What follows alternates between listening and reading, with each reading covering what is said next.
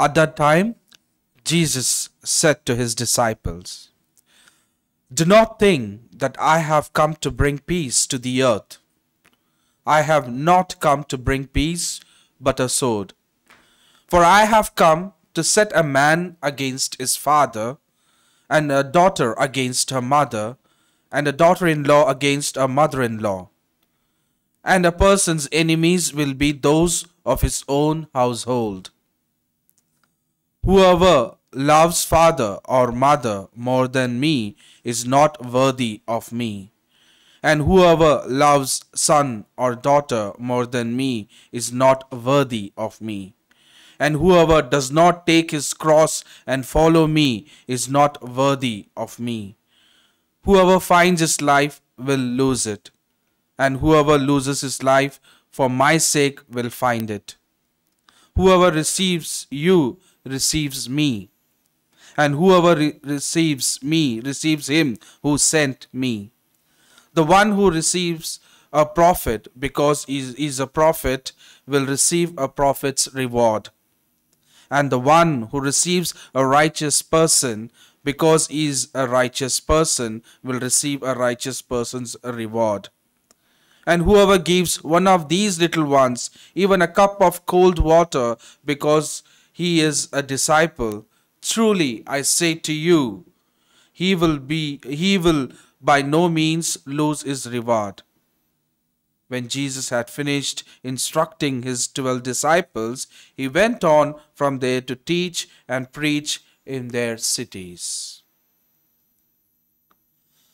The Gospel of the Lord. My sisters and brothers in Christ Jesus, in the Gospel passage today, we are reminded that God comes first among our priorities, and the rest of the things follow.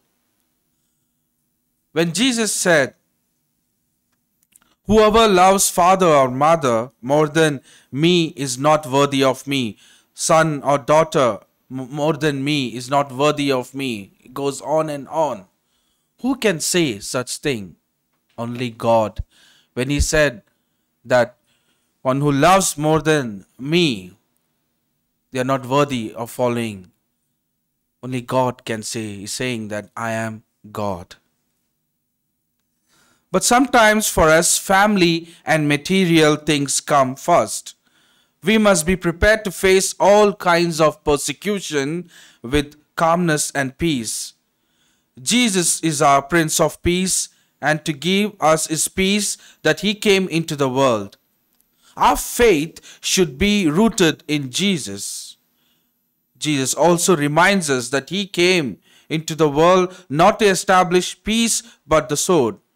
By this he means we have to make hard choices that can cost us our job or family or freedom to do the will of God in our life. We should be prepared for rejection and humiliation and perhaps even hatred. So my dear sisters and brothers, we have to surrender our life to God and be ready to face all the difficulties we may have to face to do the will of God in our lives. This is the way to receive God's peace, joy, and perfect union with God. During this Mass, let us ask God for the grace. Lord, give us the grace to follow you, to put you first.